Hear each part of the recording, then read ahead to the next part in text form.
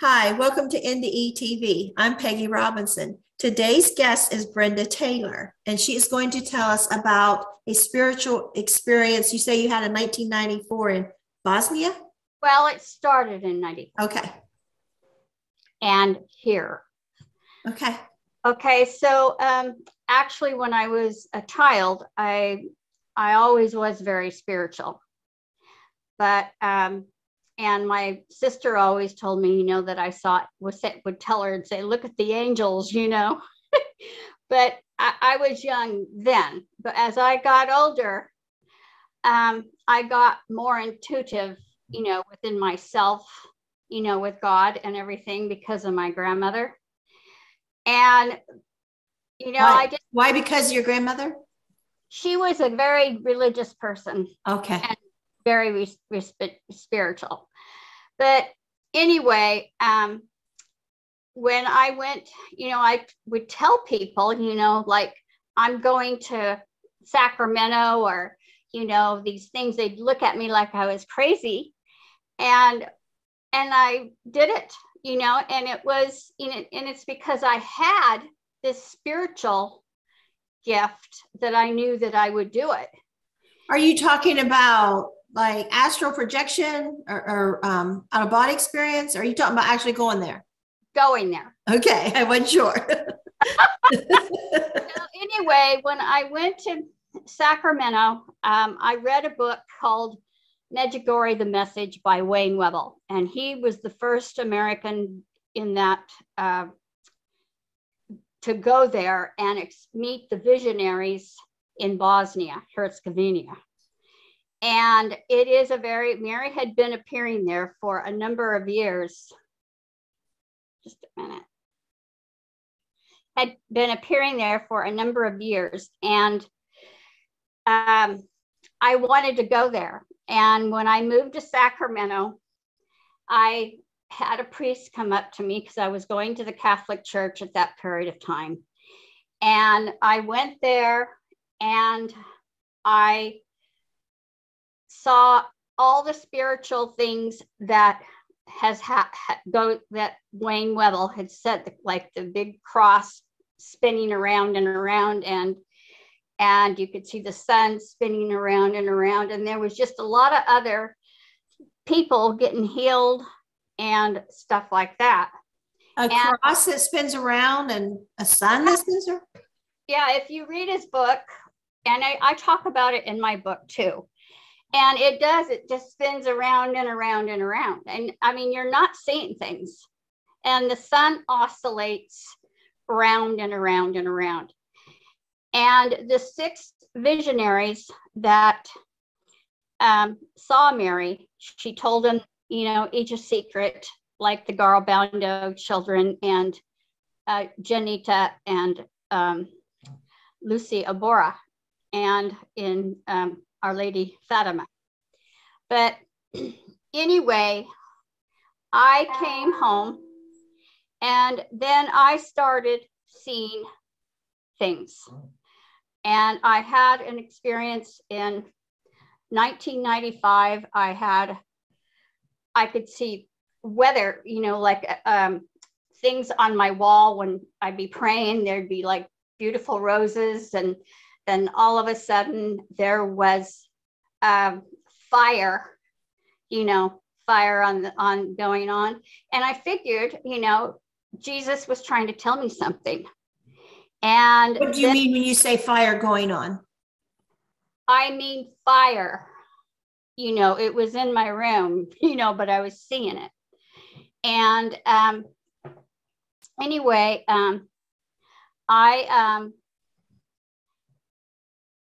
I just took it as that he was trying to tell me something. So anyway, I had another experience where I saw Jesus on the cross, and he just, the room, it was about 1 o'clock in the morning, and he never said anything to me. But anyway, I had these Roman, the Roman people that were in his times where they were on horses and they were dressed up. I could see that.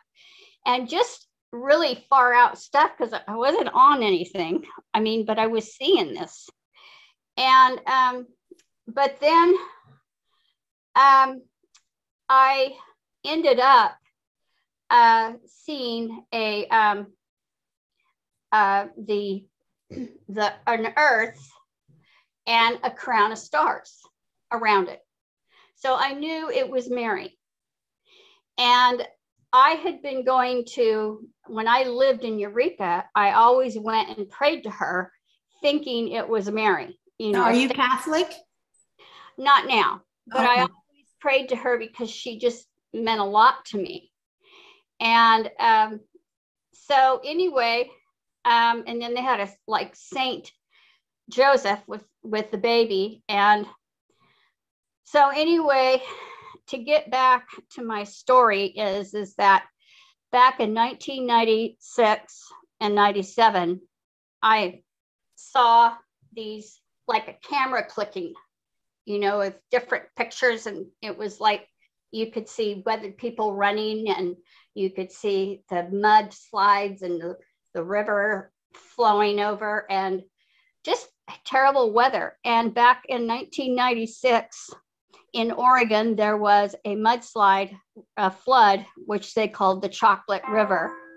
And it came to Sacramento and it totally wiped out a lot of people's lives. There was mudslides, and there was houses going down the hills and stuff like that. So I knew it was a premonition. And I know it was from God. And so anyway, I went back. The next time I went back, I prayed to God and I asked him, you know, I said, I really want to meet Wayne Webble. And the next time I went, he was there. And I got to meet him. And at that point in time, I was writing my book, you know, starting it, because I was taking notes of all the things that were happening in my life.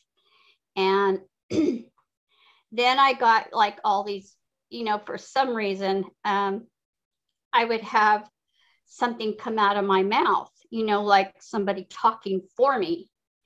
And Wayne knew that, you know, it was a spiritual enlightenment, because he basically saw a lot of that when he was up there. And anyway, we got to talk and reminisce and stuff like that. And I went back to Bosnia, and I did have Visca. I got to meet Visca the first time. She's one of the visionaries, and she prayed over me. And then Mariana is the other one. And then I got to see Jaco, who told us that Mary said that there would be peace, you know, that we got to pray for peace because the wars. And so anyway, I knew when I started writing this book, I knew that what he meant was that there was going to be more wars, you know, and there was. That's when Slobodan Milosevic, you know, got real nasty in Sarajevo and stuff. But I saw the war. I saw all the bombs and stuff like that. But it was quite an experience. And I just felt like, you know, Mary or God was intervening and telling me these things. So then I got to go to Bosnia again. You know, I wanted to go back and see all the shrines, and I did get to do that.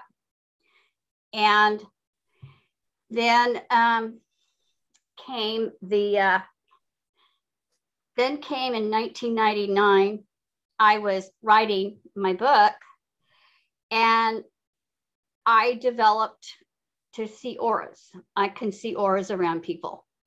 And so I was looking at the sightseers. Do you remember Carol Sung and Carol Sung was a woman that went to school with me. She was 2 years ahead of me. And she had her daughter and a they were the sightseers and an exchange student.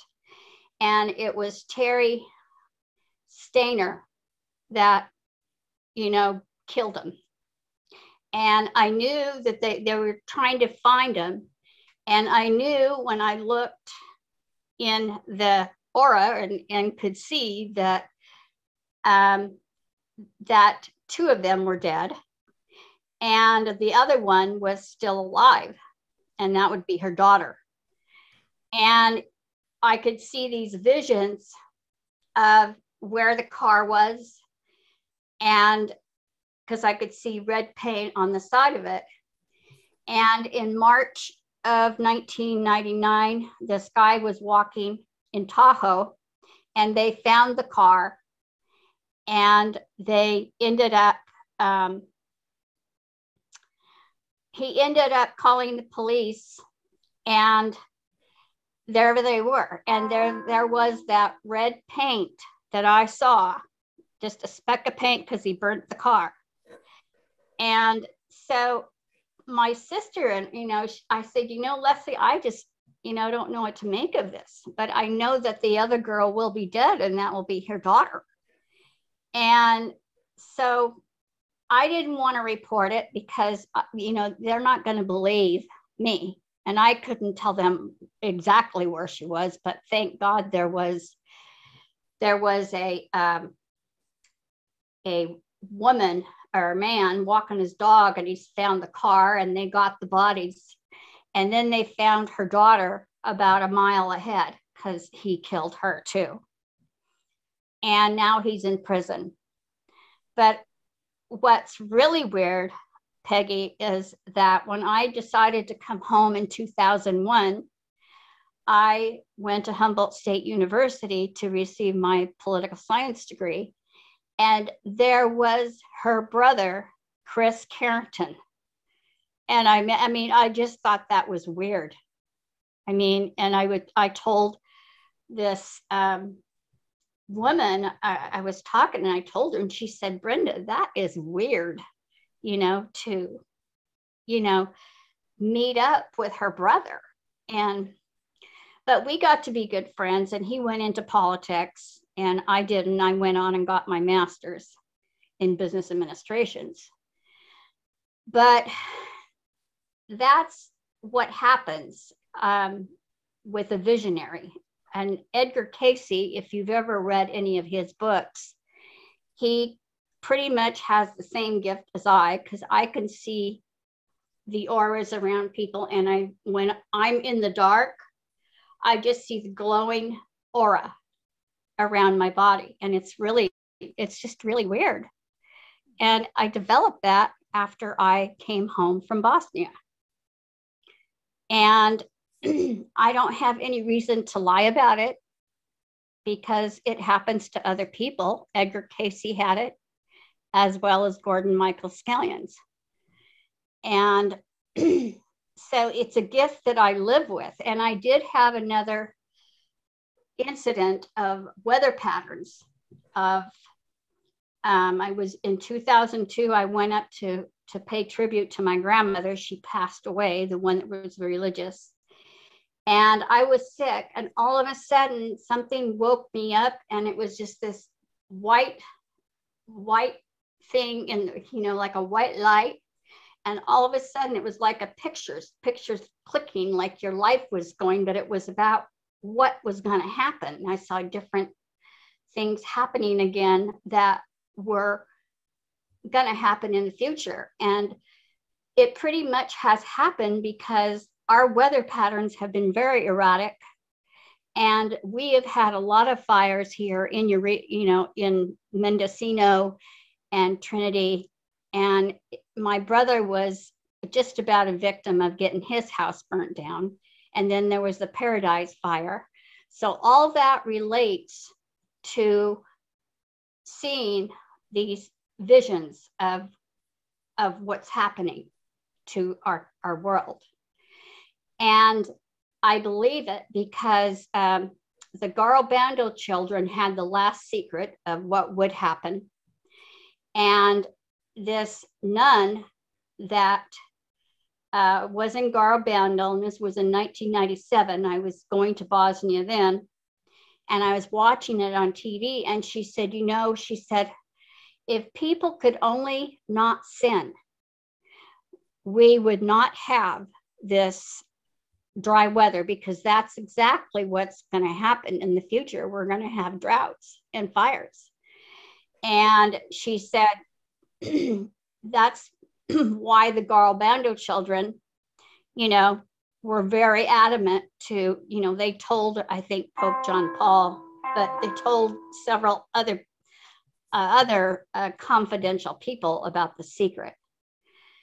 So that's why I wrote my book, because I do very much believe that you can have near-death experiences. I really do. But I also believe that people have a gift to see what's happening in the future, because I do believe it's divine. What's the name of your book? The name of my book is called The Woman Who Wears the 12 Stars That Surround Her Head. And it's by Brenda S. Taylor.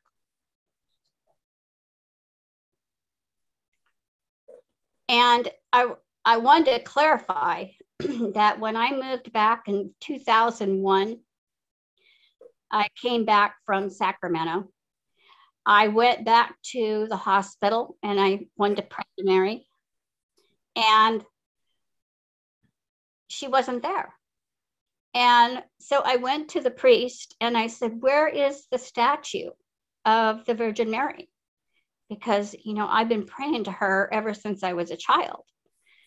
And he said, and he got a stand. So then the nun came out and she said, there's never been a Virgin Mary here at St. Joe. She said, I've been here way back in this late, the early 60s to late in the future. And she says, there's never been a Virgin Mary. So that summed my picture that I was praying to an apparition, because I clarified it with the, priest and the nun at St. Joe Hospital. And, but I knew that Mary was always with me, and Jesus. Because I don't go to the Catholic Church anymore because of circumstances. But I'm still very religious about my faith, and I pray to Jesus, but I also love his mother, because she is beautiful. And I know I was happy to meet the visionaries, all of them, and their testimonies about what's going on over in Bosnia, which I saw go from rag to riches, because many tourists go there and they always come back either healed, and if not, they see spiritual things happening. And I can tell you that I was watching a show one time, and this man came. He said, I never really believed in God, but he said, I decided to connect with Visca, the visionary, and go over there. He had stage 4 cancer. He went over there and she prayed over him. And when he came back, he didn't have no cancer. He was healed. So Wayne Webble is a very good author, and he wrote a very good book called Medjugorje, the Message. And I really enjoyed being able to meet him and meet all the visionaries and get to know them. They're just like family to me. So I haven't been back there for a long time because of all the, I'm kind of scared to travel abroad because of the, bombs and stuff, on the plane. But I did travel domestic. But I'm a believer. And I know that when people can die, they can go to heaven. I believe very much in that. But I also believe that you get special gifts when you come back. And I do have a gift. Do you wonder how you got it? Well, I believe that I prayed to God about Medjugorje because I wanted to go. And I think when I came back from the first time in 1994, that I did receive this gift. But my great grandmother, she was a very psychic person, and she married my grandfather, and my grandfather was actually born in 1800 something. And back then they thought he was a murderer. He did something, but he didn't. So he changed his name, and he ran, just got out of that place wherever he was living. And when he met his wife, she knew. She said, "Your name is not that name. It's Theodore Fish," because she had the abilities to pick up a table. She had the ability to bend a spoon, and she was a very psychic. And that is the truth, because my grandfather's, he would never lie about it. He died at 90, but he also was he also did the what is that, bootlegging? Yeah. And he was a bootlegger, and he ended up, my mother's mother, and my grandfather all were involved, all around during Prohibition years. And then he became a millionaire because him and my grandpa's brother got a logging outfit up in Washington, and they made millions of dollars. And then they came back to Eureka to settle down. And my mother was like probably 7 or 8 or somewhere, but she looked older, and she was working as a waitress in one of my uncle's restaurants up there in Washington. But we have a history of this.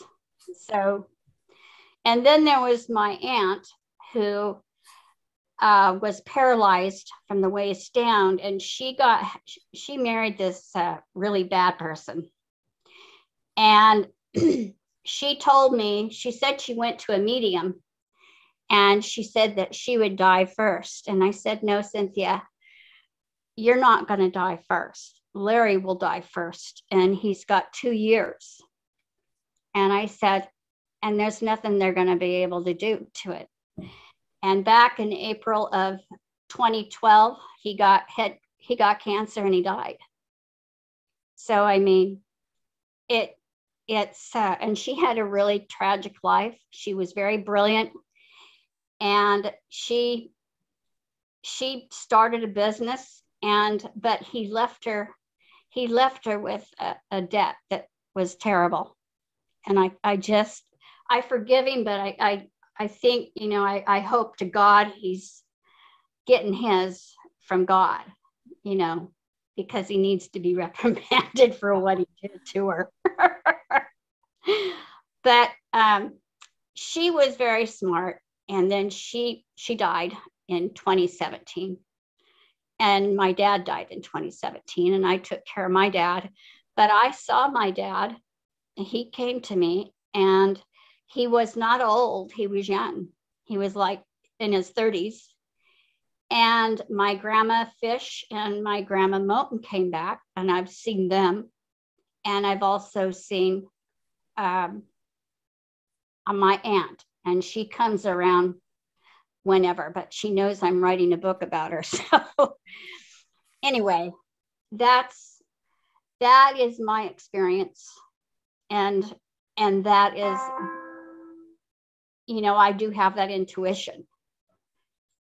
And I know that my sister, she had an out-of-body experience. She didn't die, but my cousin died, and she said that she went to a place where we used to go swimming, and she said that Robert came up to her and he said, Leslie, he said, God has me doing something else now. And you got to quit crying about me because I'm okay. And so I thought that was interesting. Yeah, that is. So, and I know you've had out of body experiences and stuff like that. And I thought it was very interesting. Yeah. Anyway, you know, Sylvia Brown and Tyler Henry. I don't know if you know them, but I've heard of Sylvia Brown. They're mediums. And I'm not a medium, but I just have these spiritual experiences. I don't go around doing that kind of stuff with people. So. Yeah, that's what I say about mine. I don't make anything happen. I just get awareness, or things just happen out of nowhere. That's what happens with me. And, you know, if I was to tell somebody this, they'd think I was crazy. And I have no reason to lie about it. It's the truth, honest to God truth. So, and that's why I wanted to share it, because I think people need to realize that there is a God and he gives us gifts and we need to use it. Yeah. And I don't think people really appreciate, a lot of people anyway, don't appreciate the power of prayer. How much can be changed from prayer? Well, yeah, and that's what this woman was saying, the nun. She did say, if the whole world would quit sinning and pray to God, our God, and his government, then we would have peace. And this is what Mary's trying to say to the visionaries, is that we need to pray for peace because it's coming, you know. And what's coming? Peace or something bad? Well, no, peace and God's government, you know, we live in his government instead of the worldly. Oh, okay. And that's basically what she's been telling them. Well, it seems, just to me, off topic, politics. I mean, you got a master's degree in political science, right? But just my little. Right? I have a master's degree in business administration. Business administration. Yeah. It just feels to me like, in simple terms, like evil's in charge. It is. It is. And it makes me angry because it's evil versus good. And it just will never stop. It's the devil that's ruling this country, and there's no way you can get it. And it seems like the good people are just being good and quiet, waiting for it to end, and it just gets worse and worse. It's not going to end. It's not going to end if people don't start standing up, because our country is going down the tubes, and we need to do something. And I do get on YouTube a lot and look, I've signed, I don't know how many petitions to get rid of what is in our government and how fraudulent they are, because it's terrible what they're doing to the taxpayers. And I think they like being terrible. They like irritating us. I think they hated us so bad because Trump was elected that they can't stop the revenge for the time Trump was in office. I feel that's what it's been all about. They're still operating on revenge. They want communism and to control us. Yeah, anything that might upset us. Yes. You know, like now they want, the babies. It's just not abortion. It is after up to 1 month old live baby, perfectly healthy. I don't believe. And no consequences whatsoever. And any manner they want. And anybody that tries to interfere will be prosecuted or sued. I take that back, will be sued. And so I said, so someone could go into a nursery, walk into a hospital, and complete mayhem. You make Sandy Hill look like a fairy tale, right? And nothing. Sandy Hook, I'm sorry. Yeah. And no police, no nurse, nobody would be able to interfere with that mayhem under that law, because they would be sued if they try to interfere with what But if Nancy Pelosi and Biden's son can do what they've done, that's okay. But it's not going to happen because Special Counsel John Durham has them neck and neck, and I hope he gets every one of them. I mean, there should be some law against someone even proposing that. Yeah.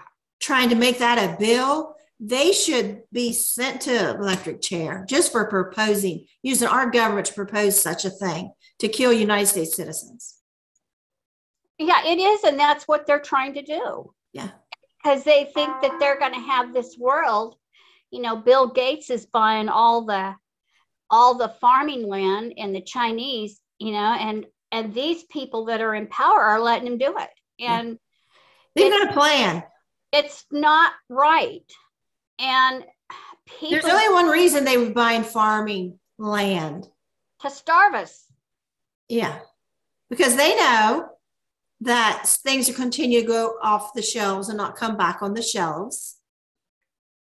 And Kamala Harris knew that.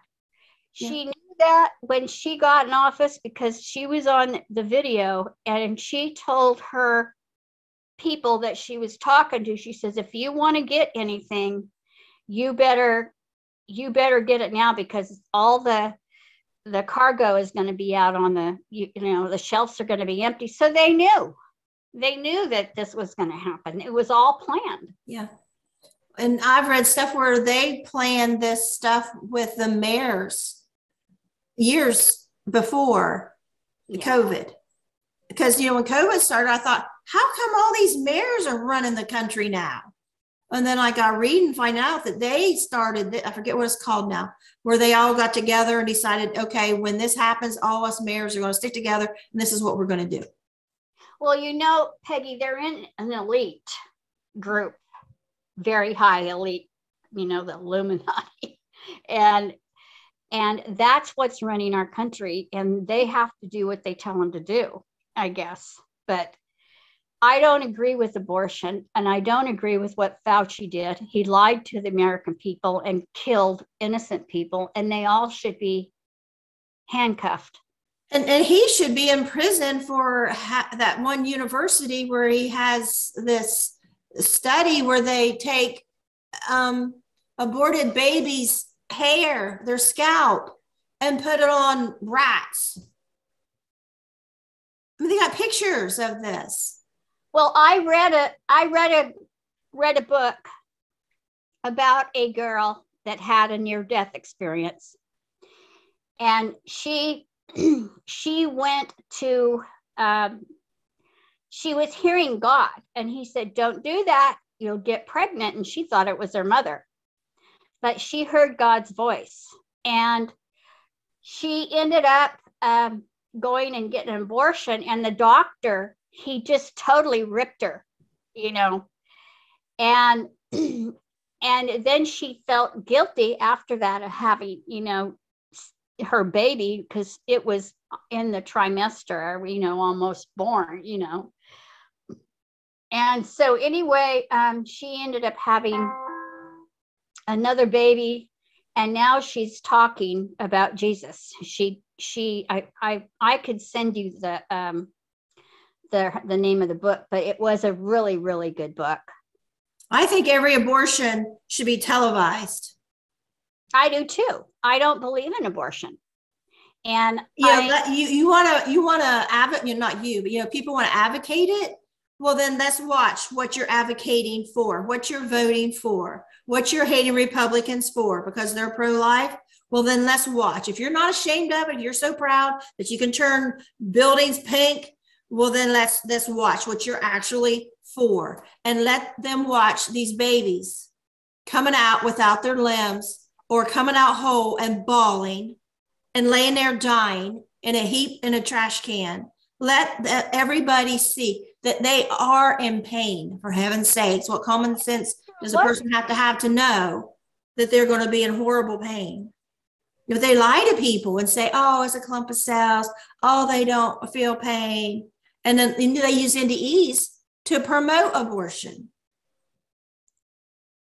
Not here. Well, I live in a very democratic area, and I see a lot of people, a lot of the Catholics, go out and they pray the rosary and do, are against abortion, and some other churches are too. But, I just, people don't listen. Mm-hmm. And I don't know where their minds are. It's crazy. And they say we can do what we want with our bodies. But why not? What I want to advocate is, why not be a lady and gentleman and get married and be financially able to take care of a child? And I mean, is it that hard to get on birth control? No, it isn't. No, if you can't afford a condom, you shouldn't be having sex. No, and that's how I feel too. I mean, I'm very conservative, and I don't believe that you should even have an abortion. But you just can't. These people are, I think, they're in an occult, is what they're in, and they've been brainwashed. I was watching a video of NDE the other day. He since passed away, but he was saying, as a near-death experiencer, some trying to be an expert, he was saying that, and I've heard a lot from others too, the soul doesn't come in until the woman's 5 to 6 months pregnant. I'm like, you're such a liar. Scientists don't even admit we have a soul. So how are you able to pinpoint when the soul comes in? Because, there's that spark of light they show when they're the moment of conception. That's life, a spark of light. And everybody knows that you and I both would not be here if our mothers had an abortion, Yeah. And so, because there's I don't care if you're 1 month or 9 months, there's a process that we all get here. And I just feel it's so selfish for a live person to sit and say someone else should not be born just because their mother doesn't want them. And beyond my imagination that they, can't deliver a full-term baby and then give it to adoption, that they have the right to kill it. Yeah, do you know what I mean? Like, why can't you, even that month that they're talking about, that 1 month? Okay, if you don't want that baby, put it up for adoption, for heaven's sakes. What kind of law would make it legal to terminate a life? That, of course, I'm against at any stage. Of course, I had ectopic pregnancy. If they didn't remove the baby out of my tube, we were both dying. That, I was only 2 months pregnant, and it killed the other one too because of the surgery. And so, there is, we have to save the life of the mother, because why let them both die? Yeah. And so, but then people give all these excuses like, well, rape. Well, not every woman chooses to kill her child because she was raped, because that's her child too. And what are you saying about these children that were born out of rape, that they shouldn't have been born? That's not nobody's decision. I mean, I could go all day. It's a real trigger thing for me. Well, I agree with you, because, God, a woman can't help being raped, but on the other hand, she could give it up for adoption, and let it have a good home. But it's just the way, the free sex and the free everything I don't go for. I'm very different. And a lot of people don't realize and don't understand how the near-death experience community uses near-death experiences to promote abortion. I didn't realize that all these new agers was, this liberal, and I didn't understand that when I got into this. I just thought it's all about God and Jesus. We had near-death experience. I assumed everybody's Christian. How could you not be after having NDE? That's my thinking. And then I found out, oh no, and that's why they're pushing reincarnation, and that there's no hell and there's no judgment. We're all one. We get a free pass, all this stuff. So you won't respect life. And all this focus on death and how wonderful death is. Well, just because this person went to heaven, that doesn't mean you're going to heaven. Oh, you're right. Because I've watched a lot of near-death experiences on your show. I watch it all the time. And that Julie has about podcasts, and then Randy Kay had one.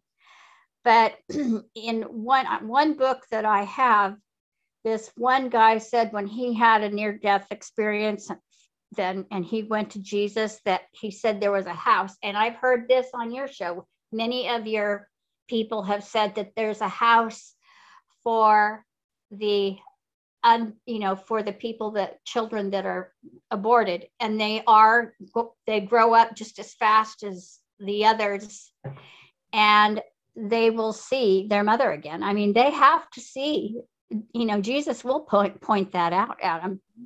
And my grandmother had 12 abortions. And she said, because it was during that time that she couldn't, I don't know, take care of the baby or whatever. But anyway, 12. And when she died, she's going to see all 12 of her kids, and Cynthia too. And Cynthia will see hers, because my aunt was raped, and it was back in the 60s, and they didn't have abortions here at all. And they had to take her down south. Well, Cynthia will see her baby, I don't know. I think God adopts them. He does. I read that in one near-death experience in a book, and I've heard many people say that he does take care of them. So, but I still think it's awful. Oh, of course. I mean, in any murder, if we saw on TV someone had while they're alive, their arm cut off, and then the other arm, and then their legs, and they're alive, we would be so outraged, get this horrible person that did this to these people. And what if it's millions of people? But, that's exactly what happens, in abortion. And they have to put all their little parts back together, make sure they're all there so they don't leave anything there. And I mean, and they won't even think about it. And they don't feel anything. It's not real. It's like, you're betting your life on that, aren't you? And that's looking away. They're all empaths too. Oh, they're empaths, and they don't eat meat because those poor animals, and you go kill your own children, and, I just like, but then this now, with this about 1 month old, what's next? Up to age kindergarten. I mean, why are we attacking children like this? And the human trafficking and the children that's involved. And I heard so much stuff. I'm sure everybody has, what's really behind this stuff with COVID, wearing the mask, hiding the children that's being trafficked. It's a lie.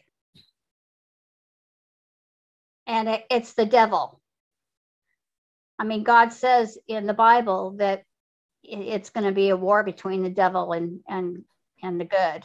And all these children brought over here, these open borders, what's happened to these children? Nobody knows. Where are they going? What are they doing with them? I don't know. I think it's terrible. Nobody wants to talk about that.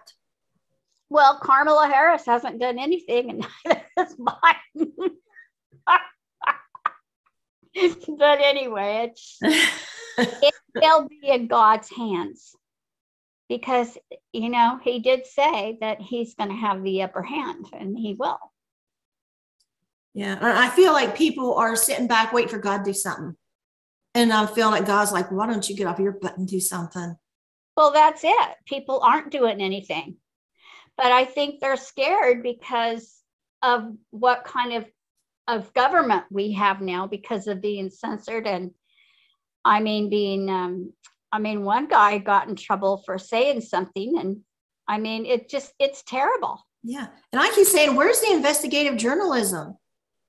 We don't have these investigative journalists anymore. Everybody's just, wah, wah, wah. I hate this. I hate them. And over here, wah, wah, wah, I hate this and I hate them. And nobody is investigating, getting to the bottom of anything and reporting their findings. Like, where's that at? They're not doing anything. They're just rattling.